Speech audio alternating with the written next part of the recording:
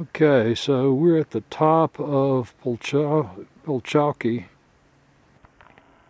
and we're watching some chestnut-crowned laughing thrushes on the road.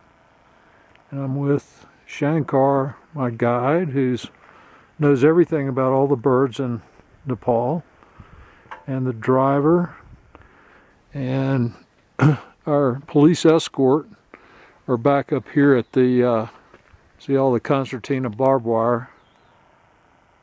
So in Nepal there are 880 birds or so in an area about the size of Vermont. That compares to the 880 birds in North America, all of North America, including Alaska and Florida. But this is, let's see if we can get on these birds. Can't really see too well, but they're beautiful. So we've had a good morning and looking forward to a great afternoon.